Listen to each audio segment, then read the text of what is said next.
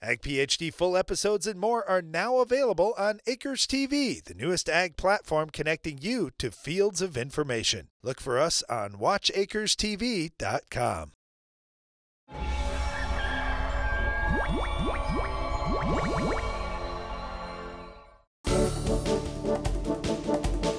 During our Farm Basics time today, we're going to talk about why farmers have different row spacings. Well, it's pretty interesting as you drive down the road in the spring and you see some crops are really narrow rows and they're close together, and others are quite wide. And you may be thinking, okay, why is it like this? And then you go a little further and you see corn that could be in a 30-inch wide row, and in other places it might be in a 15-inch row. And you say, wait a second, that's the same crop.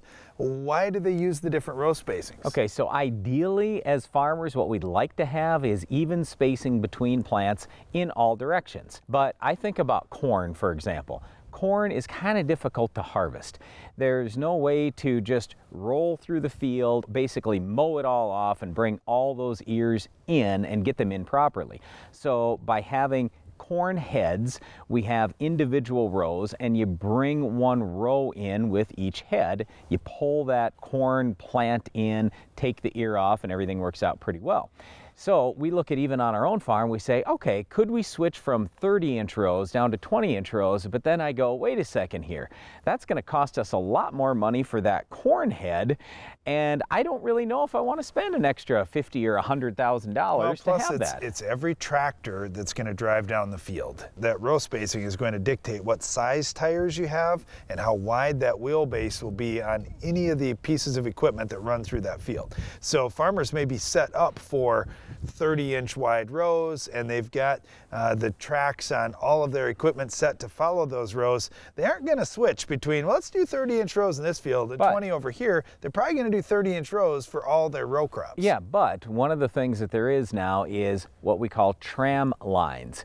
So, for example, we've had a drill in the past where it would divert the seed from that track that we want to have driving through with our sprayer. It would divert that seed to the rows next to it. So basically we'd plant twice as thick in the rows next to it and have no seed in those two rows right where the tire would run.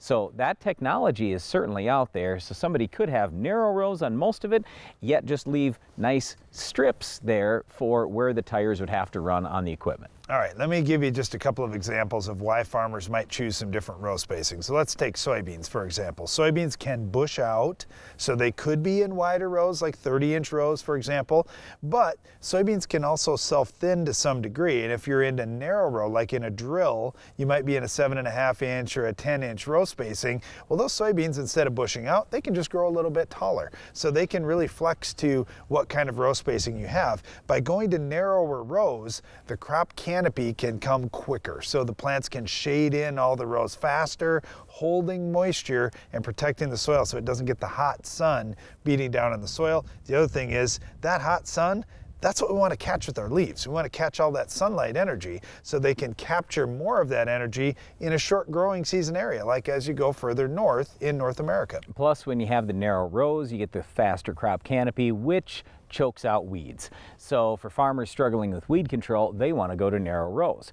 Now, on the other hand, why would you go to wider rows? Well, the number one reason is to let more air go through those rows. So for example, on our farm, we've had a lot of problem with sclerotinia white mold. Terrible disease in soybeans. It literally can take 100% of our yield. But if we have wider rows, then we have more air moving through and we have less disease pressure. So as you can see, there are a lot of different reasons why farmers may choose one row spacing or another depending on the crop and the equipment and the other situations they've got going on their farm.